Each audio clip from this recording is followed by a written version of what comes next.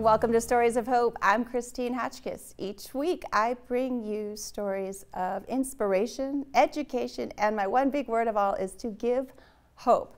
I want to thank my studio sponsor, the Motivated Mind Group, a global creative agency located right here in downtown Chandler. Okay, my guest today is PJ. He's an international speaker and resilient expert. We're going to figure out what that's all about. Teaching people to embrace and live the resilience way. Despite his disability, which was expected to take his life by 7, he chose to live and live it well. His quote-unquote disability isn't a disability, but rather a different ability. Please help me welcome my guest today, PJ. Hello, hello, beautiful people. I'm so glad to be here. Thanks, Hi, Christine, PJ. for the opportunity.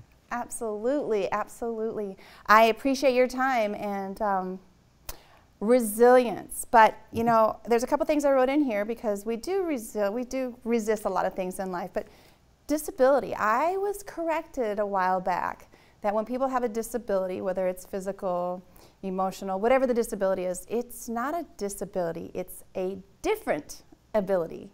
And having looked at your bio, you have done a lot of things. I have. And yes. so now you get to tell us what your disability is. Listen, I don't care what people call me. I don't care how they define me. Able-bodied, disabled, differently abled, it doesn't matter. What matters to me is that I live in a way that inspires other people.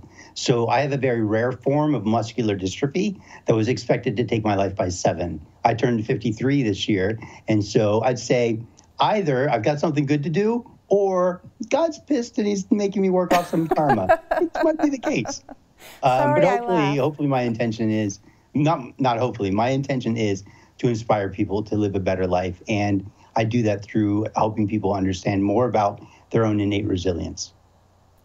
And I laugh because we've already spoken. You have a funny bone about it because if we do take everything serious, then we're really not enjoying and living life, right? Right, absolutely. Why wouldn't you want to enjoy your life? We're here, you might as well enjoy it. It's a choice.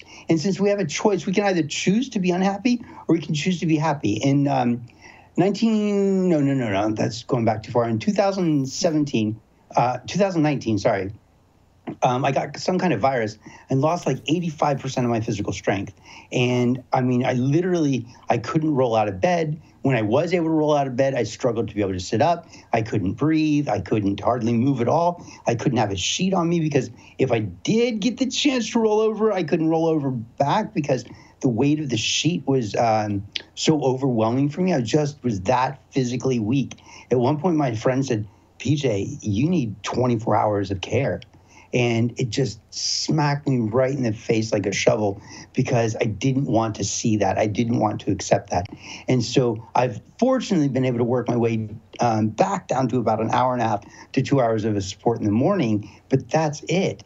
But the reason I tell you that is because about 9 months after getting sick, I was out to lunch with a couple of my friends, and they're like, you've lost so much of your physical strength and your own abilities. How is it that you're still happy? And I said, I can choose to be sad and hurt and scared and worried and disappointed and upset and angry and all of those things. Or I can choose to be hopeful and excited and filled with possibilities still and creativity still and resilience still. Or, you know, I can go negative or I can go positive. And if it's a choice, you know, I would rather choose to be positive because you can feel bad, but feeling bad feels bad. Or I can choose to feel good and feeling good feels good. It's an easy choice for me. It absolutely does. And you know what? There are a lot of people, and even if we think positive every day, we have to go through different emotions where we're waking up and going, no, I just don't feel it today. You know, stay under the covers, right? So, PJ, I looked at some of your stuff here, and then we're going to go back to the age 7 thing because that really captured my attention. But Sure. in the stuff that you sent to me, this is interesting because you just mentioned how, first of all, are you in a wheelchair, if I remember correctly? Yeah. You see, if I lean over, you can see the wheelchair right there. Yes, yes. Yeah, yes, it's a yes. manual wheelchair. I gave up my electric wheelchair in college, and despite the lack of physical strength now, I still refuse to use an electric wheelchair. As long as I can possibly push, I will. Holy cow, that totally goes with the resilience way. You're making a whole different thing here. I love it. I love that you have the strength within your mind, not always with your body, as you'd already mentioned. But here's a couple of things that, you know, we can say, oh, I can't do that. And one of the things, and if my son was sitting right here, he'd say the same thing. He's like, don't tell my mom that. I can't tell my mom that. And it was this. I told both my daughter and my son, when they say, I can't do that, I was like, did you try? Because can't isn't an option if you haven't tried. Now, within reason, of course. But it was like, if you can say that I can't, that means you didn't try it. So don't ever say that. So they don't say it. There's a lot of things. I was a different type of parent. I was raised in the same way. My mom did the same thing for me. For me and my sister. She would say, can't doesn't live here. Can't never did a thing. Keep trying. Right? And so we would get praised for trying, which is why I think my sister and I have succeeded at the level that we have. Positive reinforcement, right? Yeah, yes. At least I think it is. Okay, so here's a couple of things that I just thought, wow, I know that you're in a wheelchair. Now I know even more about your physical ability, and your strength in your mind is much more, but you keep working with both because you said you already gave up the electric wheelchair. But you've got stuff in here you've done, like, you ready for this? I mean, we're talking extraordinary stuff. Sailing, skydiving, trapezing, yes. Zip lining, one of my favorite things to do. Super fun, right? It is, it is. I did it a couple different times. Hiking, mountain climbing, and snow skiing. All right, now, you're a perfect example of tell people who say they can't do something or they have a disability. How do you do all that, PJ? You just get creative, right? I can't even lift my own arms anymore. I can barely stop my own wheelchair.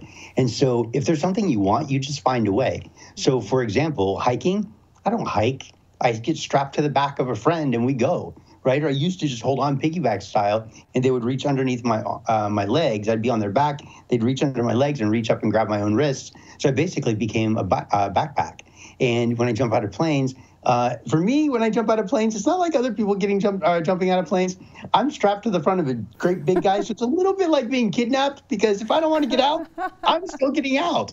And in fact, that was a great experience the first time I did that. And I can tell you that story if you're interested, but how do I do it? I do it because I find creative ways. You know, I still want the experience. If that means that I have to be strapped to the back or the front of someone to do it, I will. You know, but snow skiing, I sit in what's called a bi-ski, which is like a little seat for your bum, and there's a little cup out in front of you for your feet. And then below me, about 14 inches to 16 inches below, are two skis.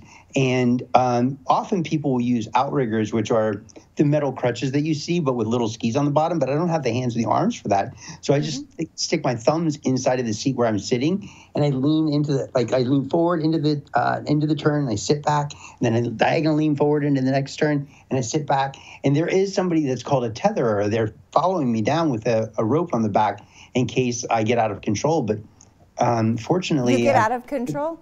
If I get out of control, yeah. If I get out of control. Fortunately, I'm a good enough skier, or at least I was the last time I skied. I haven't skied since I got sick. But fortunately, I'm a good enough skier that they don't have to keep the line taut. So they just basically ski with me. All right, PJ. You know that phrase, if you want to do it, you'll find a way. And you just said in all these different instances that you found a way.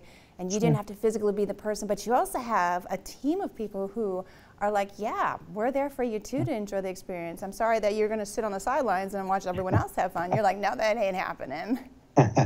Well, listen, I'm actually talking to some friends about going to Machu Picchu. And if you've ever been to Machu Picchu, no, I haven't it's on my been yet checklist. Either.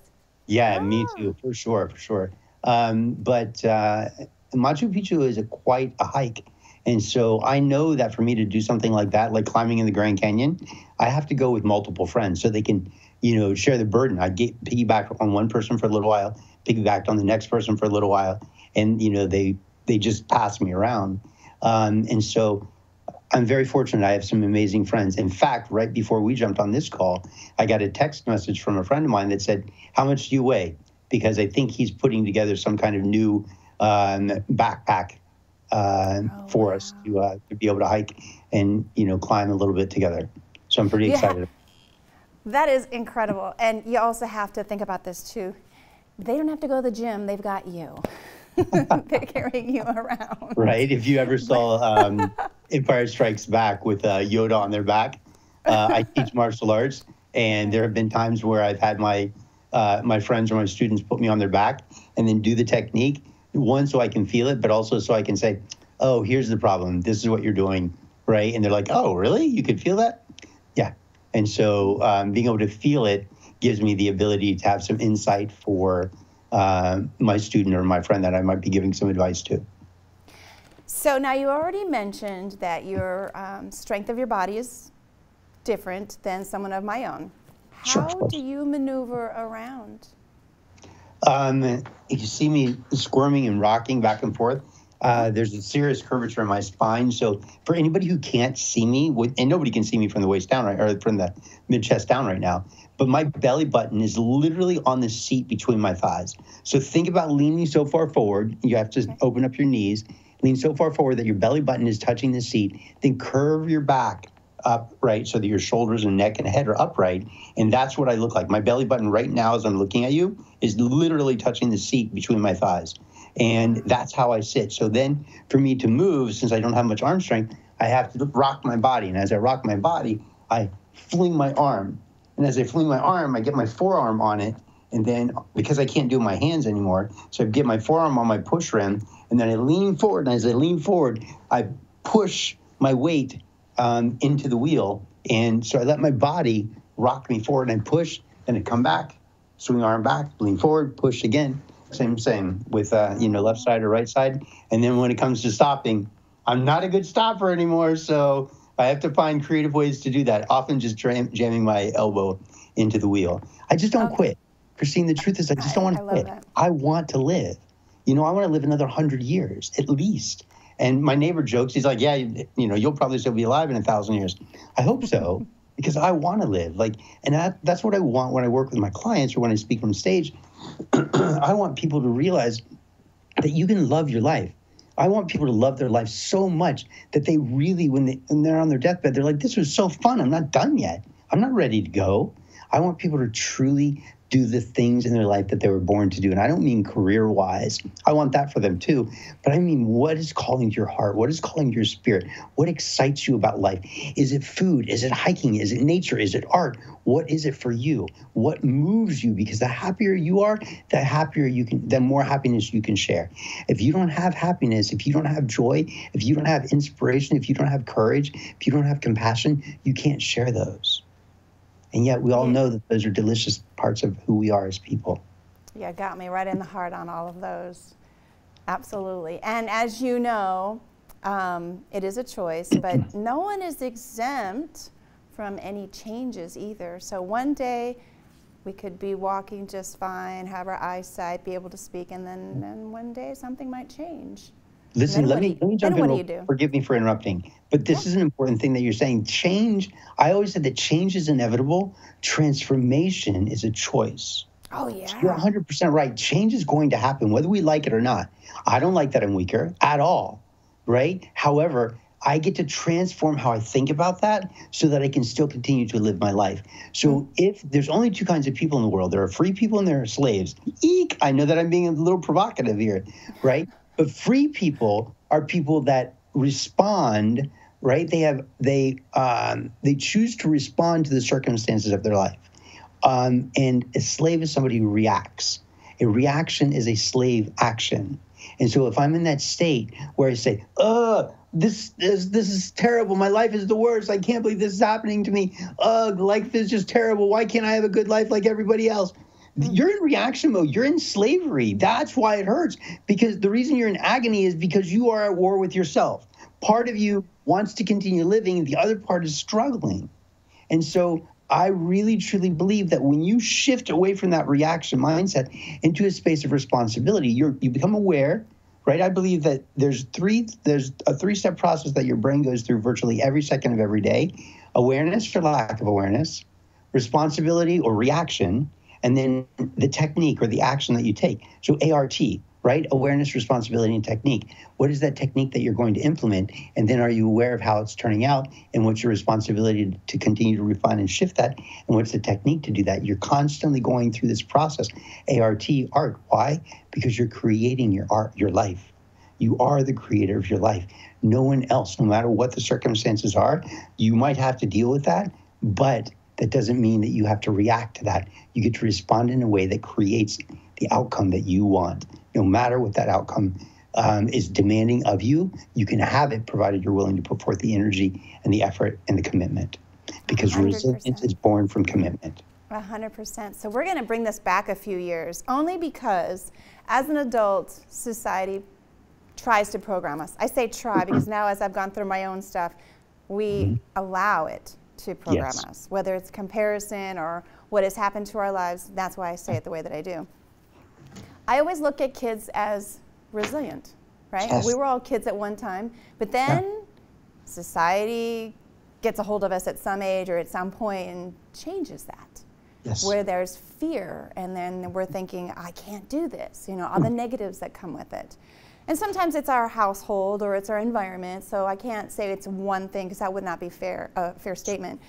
But you had mentioned in the very beginning that 7 years old, you weren't expected to have life expectancy after 7, and here you just mentioned you are going to be 53.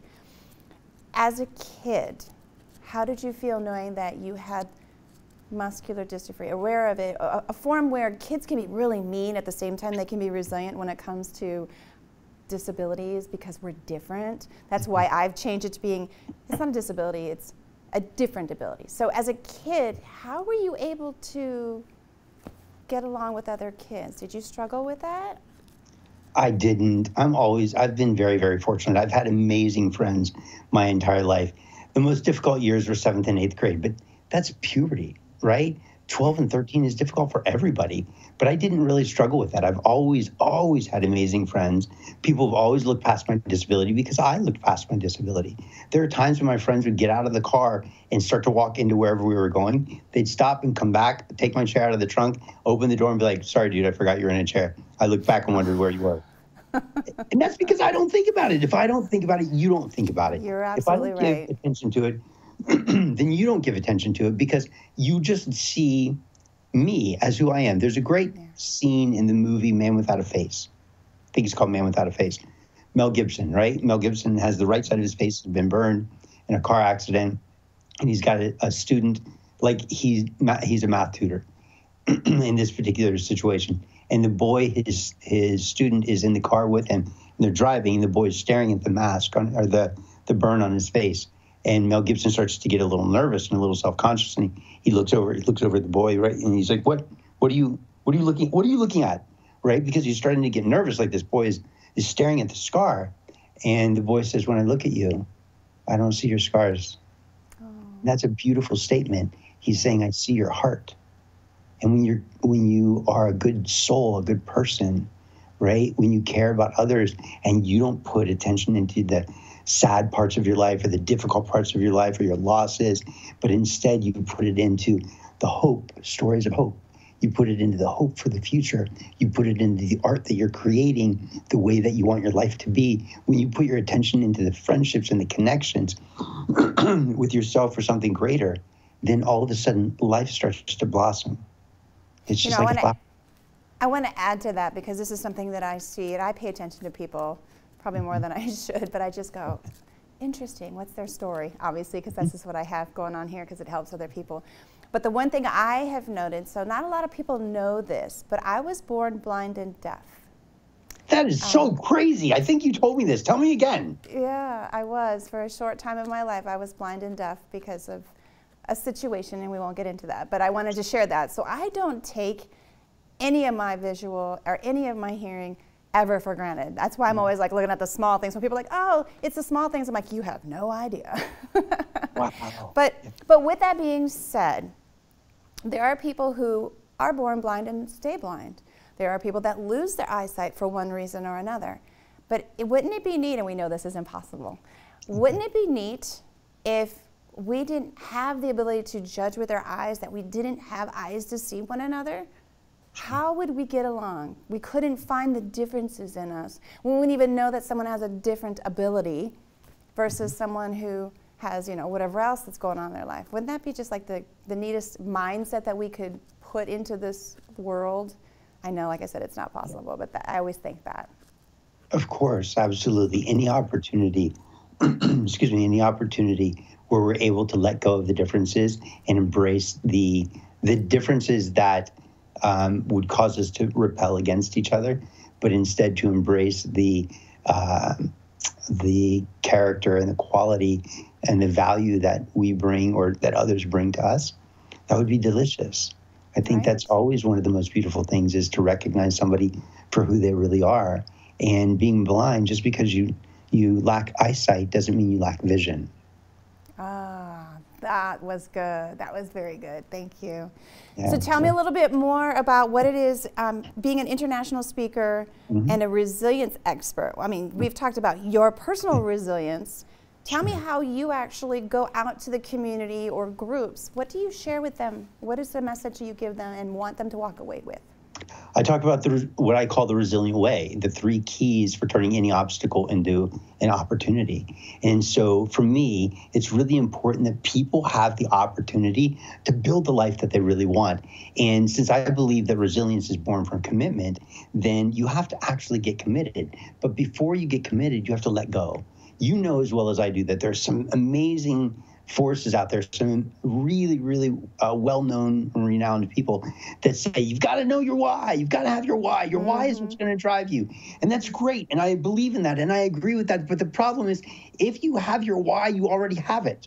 But if you don't have your why, and you're like, oh, I'm searching and trying to figure out my why, there's nothing that's so drastic in your life that it's creating this why that drives you forward. So instead of trying to find your why and struggling, why don't you look at the anchor that's holding you back?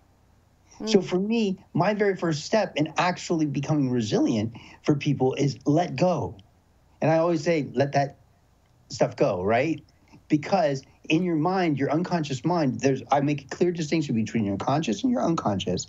The unconscious is going to constantly bring up some of the negativities and some of the fears and some of the worries and some of the doubts and some of the what ifs. Why does it do that? Because believe it or not, it's actually your best friend. It's trying to say, hey, what if you do this and you fail? Then, you know, you might not want to go through with this. So that could hurt and that could be embarrassing. So let's not do that. And so it wants to hold you back. But what I think, and I when I say you, I mean you, the conscious you.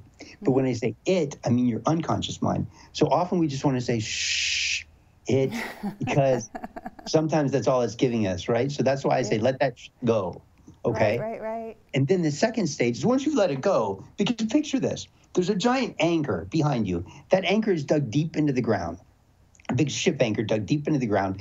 And that ship anchor is your past. You can't change it. It's stuck. It's there. You can't do anything about your past. However, it's not the anchor that's the problem. It's the attachment you have to it, the ropes and the chains that bind you.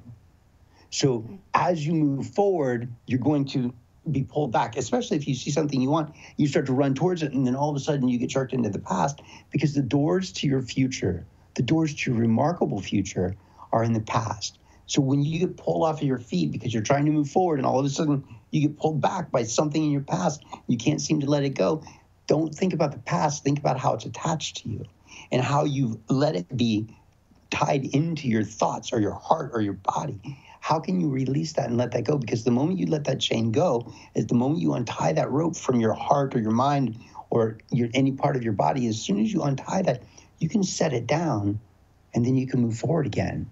So it's not about finding a bigger why, because that feels like I have to climb a mountain. It's just about stopping and going, what's actually holding me back? So the very first step to becoming or living the resilient way is let that stuff go. So, and then the next is commit. Right? Commit fully. And I shouldn't have to say fully, but most people commit partially. Think about this. If there's anything in your life that's not working at 100%, I'd be willing to bet that it's not working at 100% because you're not putting 100% commitment into it. But when we put 100% commitment into something, it's amazing and remarkable how things start to evolve and grow and take on a life of their own. And the world and the universe starts to feed to you what it is that you need and what you want.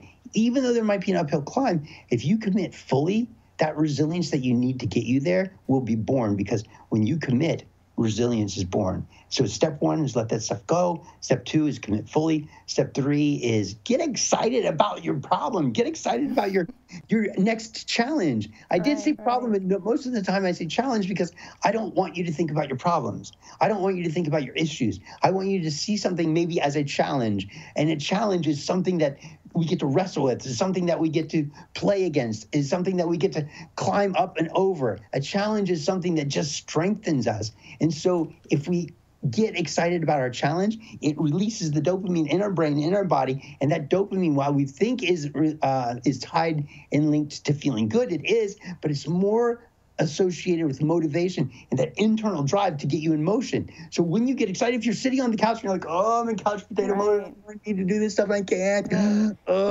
can't do it. Why? Because you feel like you're overwhelmed by certain chemicals in your brain, but the moment you get excited, all of a sudden you have this energy and you can get up off the couch. There's that motivation. PJ. I get excited. You're super excited. And I love it. You know, that also, when you speak about it, I think when people come to these seminars or they go to speak, or to listen to a speaker on whatever the experience or the expertise is, I think a lot of us will go in depending on where we are in our lives. So if we're going to like figure out who we are as a person, you already talked about the why part. It's like, but the why, it doesn't have to be just your professional life. The why could be your personal side too. 100%. It's a push and a pull on both things. And like you already said, if you're going to be resilient on something that you say you got this idea or you have this dream, you have this feeling you want, but if you don't keep pushing forward and let that anchor pull you back, you're never going to find the professional part of your why or the personal part of your why, whether it's to have a business of your own or to have a relationship with someone or a family or whatever those things are. It goes both ways. It's the resilience of stop letting that anchor pull you back, like you said, and lean into, I think is the right way, into what it is that you're wanting and take everything that you've been pulled back as a lesson, what not to do or what to maybe fix to move forward to go towards what you're trying to lean into. Am I right? 100%. Absolutely. Oh, good. So before I ask my final question, where can you be found should anyone want to know more about you or perhaps book you as a speaker?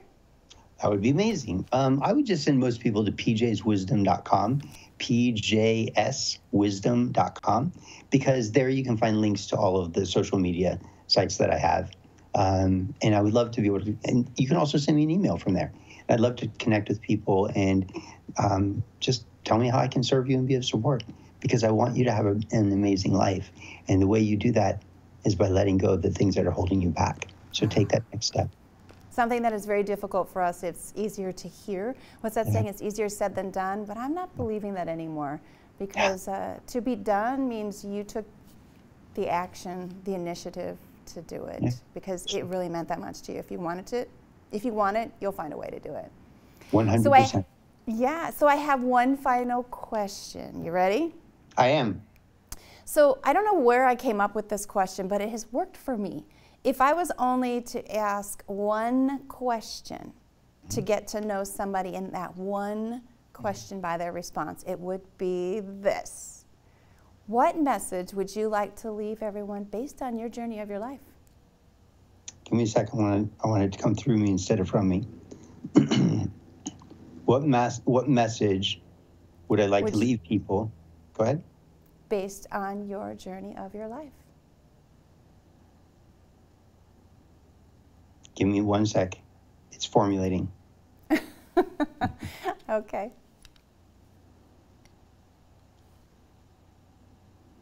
Love is an intention. Explain. So many people wait for the circumstances and the conditions to be met for them to feel a sense of love. They want everything to be aligned and proper and in order. But love is an intention. So if you want to change the direction of your life and you want to improve any of your relationships, when you shift and move forward and take action with love as, in essence, as the flashlight that leads you, then every relationship that you have, including the one with yourself, changes. Because love is not just about loving other people, it's about also loving yourself. That was beautiful. Thank you. Very Thanks. true. Thank you. Yeah, Thank you for your time, PJ, for sharing your journey, your expertise, and how to be resilient and being available to anyone who wants to know more about how to do that. Thank you so much. It's my honor. And Christine, thank you so much for the invitation. It's truly been an honor. Thank you. Mm-hmm. I want to thank my studio sponsor, the Motivated Mind Group, your global creative agency located right here in downtown Chandler. If you have a story you want to share, know someone who has a story, or you're a nonprofit making a difference in your community, please email me to the address of stories@christinehotchkiss.com. Until next time, everyone, I wish you well, and you take care.